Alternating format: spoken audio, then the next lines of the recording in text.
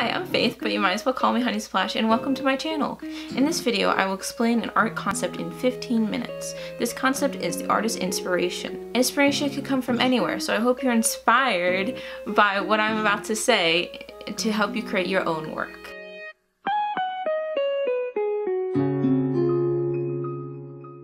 In my childhood, I was kind of lonely because I was so weird that not many kids wanted to hang out with me. Over time, I became very inventive of creative worlds and storytelling. I wasn't very good at it, but it was something important to me. For example, when I was 6, I would watch Lion King on repeat. And I would set up the couch cushions to look like Pride Rock, and I would sing all the songs. And to this day, I kind of know most of it by heart, but not as well as I did when I was 6. So when I was 6, I had a much better memory of every single detail of The Lion King. My driving factor was because I was lonely and I had nothing else to do, so being creative was all I got. So what I have here, what I have here is my very first sketchbook, as you can see. It has a little crest on it. It's just a sticker. Oh my gosh, this thing's got dust on it. As you see, I started off drawing like mythical creatures, and this one in particular, being one of my first drawings ever, was inspired by Stephanie Law's Dreamscapes Myth and Magic.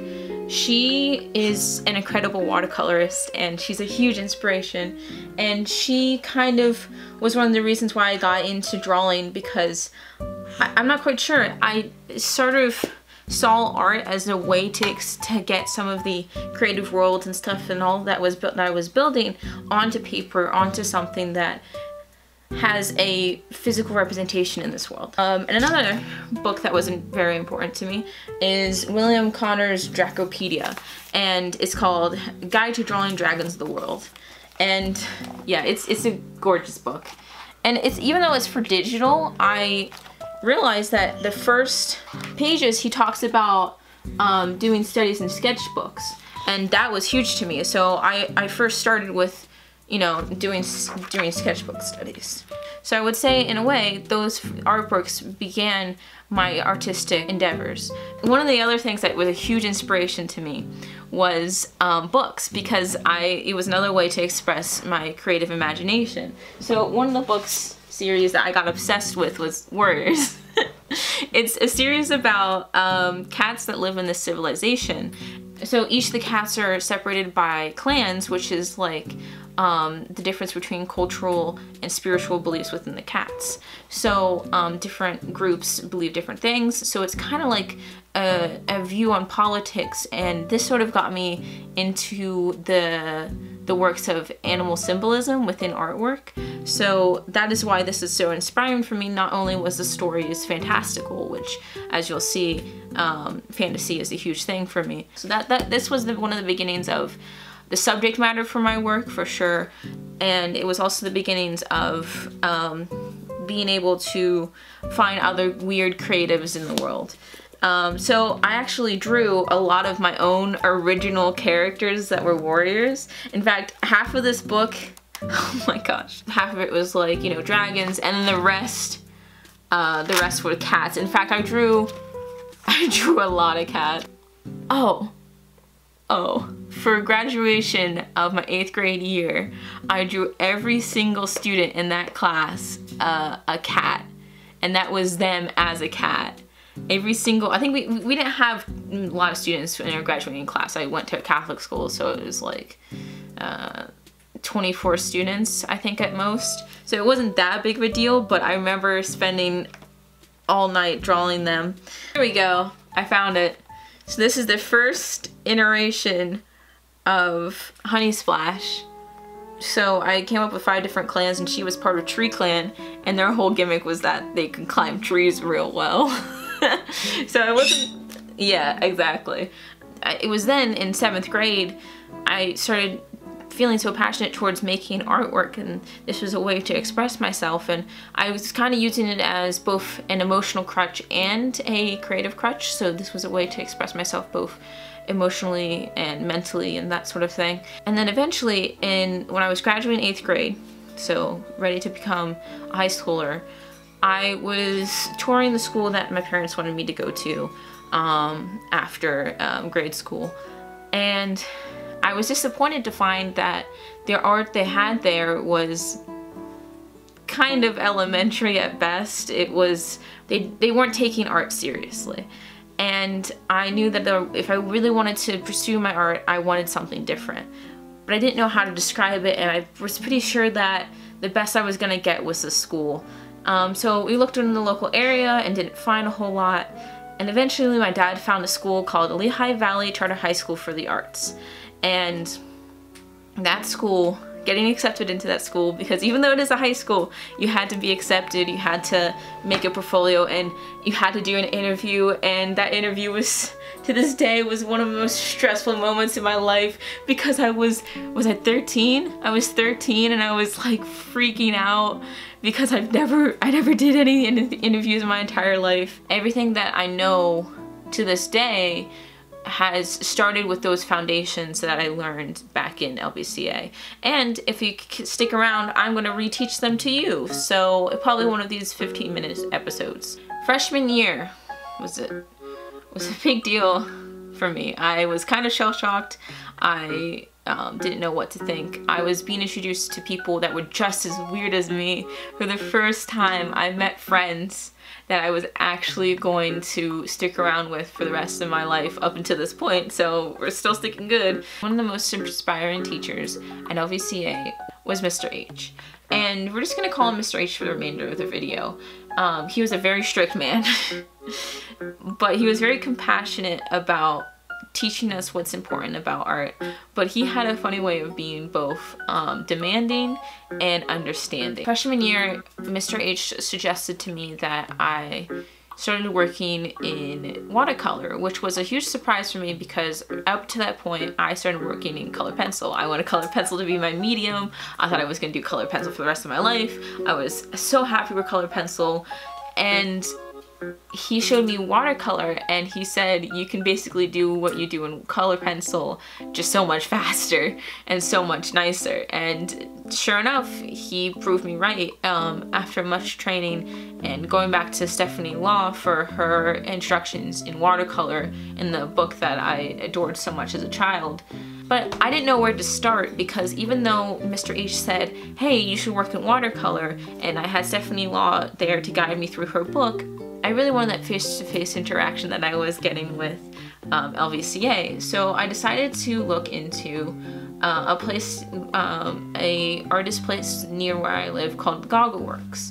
This painting actually comes with a story, and I don't know if I should really say this, but I'm going to anyways. There was an artist I really liked at the Goggle Works. I toured there a couple times, and I asked him, would it be possible if he was taking apprenticeships or would do some tutoring of some sort? And he rejected me flat out, saying something along the lines of, no one my age could possibly have the skill required to meet his standards. And he didn't even look at my work. Devastated, I finished this piece. I actually took it to a different artist that worked there, whose work I found technically masterful, but wasn't so thrilled about his subject matter. And when asked to James Marie, who, by the way, is an awesome individual, and there's actually an interview with him on my channel from the Goggle Works. You should check it out. I think it's still decent. I can't remember. If it's bad, I'm so sorry. Don't watch it. James Marie helped me with this painting. I was like midway through, and I didn't know where to go with some of the watercolor techniques, and he sort of took me under his tutelage and taught me everything I needed to know about watercolors. But now let me talk about another huge inspiration for me, and that is artists that are in the art history canon. Three main artists that I, to this day, go back to look at their work and go to museums to see them and just am enamored by completely. Salvador Dali, Frida Kahlo, and Thomas Cole. I love them. Salvador Dali was a surrealist. His personality and mentality was just as interesting to me as his artwork. He used his understanding of dreams and the subconscious as well as his personal trauma and memories to influence his artwork. He used symbols to represent complex ideas and played a lot with juxtaposition. Symbols and juxtaposition are two things I like to do in my own artwork. So he is a huge inspiration for me. Frida Kahlo was another surrealist. She was from Mexico, and I would say that she was really good at understanding how to use art as therapy. She had a lot of traumatic things happen to her at a young age. She overcame that with her strong-willed personality and her ability to use art as an expressive medium.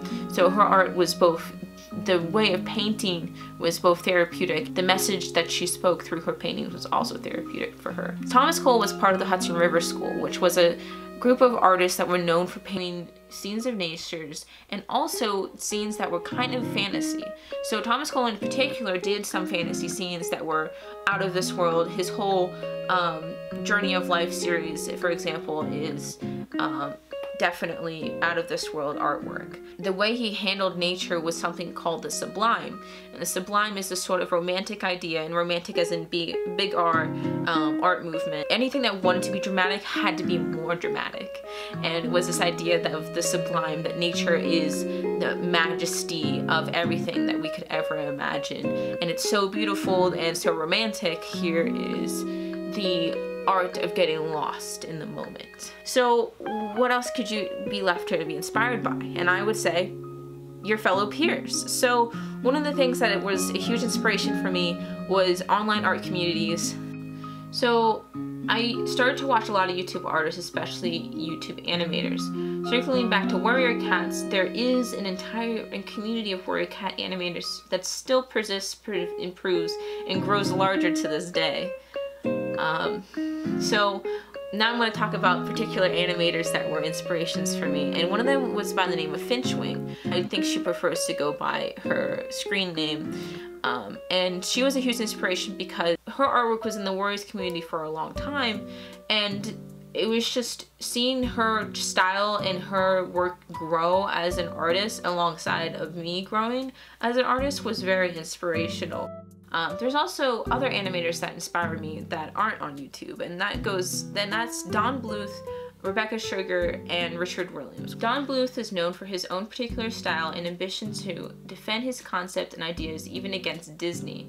Richard Williams is a technical master, and his book, The Animator Survival Kit, was the major information resource that helped me begin to understand concept of animations. Rebecca Sugar is well known for their creative hit animated show Steven Universe. Their skill to organize creative individuals and produce such an interesting story with appealing visuals has inspired me to pursue my own work with others. And now I talk about some serious inspiration that has also changed my life. Senior year of high school, which was 3 years ago now, I had a psychotic episode that landed me in a mental hospital.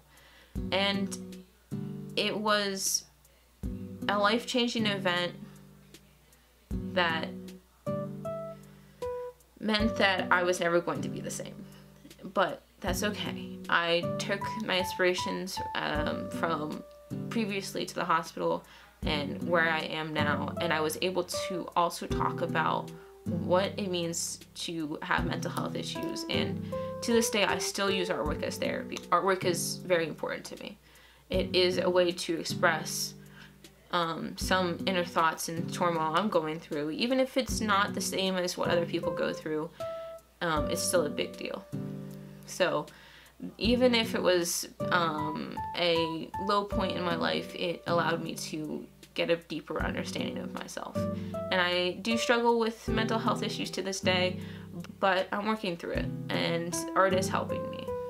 You know, there's no end of wealth of information you can find out there relating to art. And if you think you can't do it, you can. I believe in you. If I can go from drawing a bunch of cats to drawing more cats, now that I think about it, all I've ever been drawing is cats, then you can do anything, I promise you. So that has been my multiple points, my 15-minute 15-minute talk about my own personal inspiration. I hope you enjoyed. Please like and subscribe if you like and would like to subscribe. And stay tuned for more videos of 15 minutes in length and understanding different art principles and a little bit about me and as an artist who's working and trying to make things. Thanks. Goodbye.